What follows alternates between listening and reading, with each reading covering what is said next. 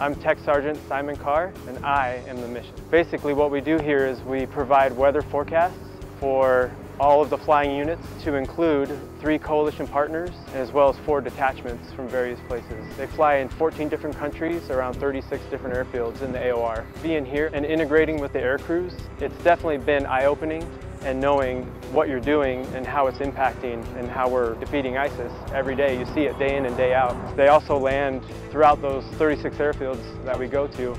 Some of them happen to be on dirt runway strips, so if it rains a lot, sometimes the crews won't be able to get in there because the dirt will be too wet.